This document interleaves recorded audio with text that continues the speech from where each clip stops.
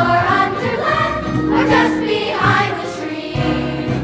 When clouds go rolling by, they roll away and leave the sky. Where is the land beyond, beyond, that people cannot see? Where can it be? And during the American Revolution, King George, or Old Mad George is so called him, blah, blah, blah, blah, blah, blah, blah. Cats and rabbits would reside in fancy little houses and be dressed in shoes and hats and trousers.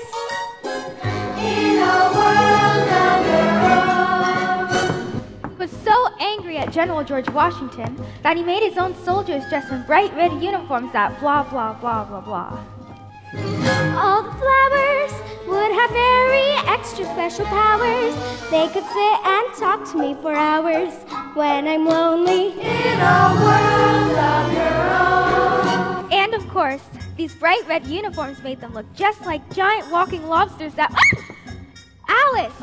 Honestly, when are you ever gonna grow up? Look, Matilda, I'm a lion! Alice?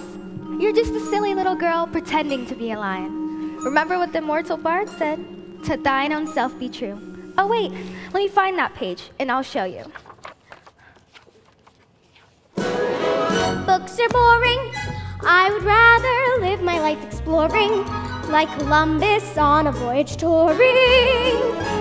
Through a world of your own. Columbus has discovered the New World. What are you gonna discover? Except more trouble, just like you always do. No more trouble, for the greatest problem would be things a child could understand. Maybe somehow, if the world could run, a dreams and make believe and fun, Then I could be most anyone. the world would be a wonderland.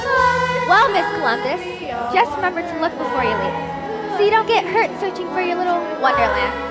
Now getting back to Mad King George. Wait, let me find that page. Yes, my own little Wonderland.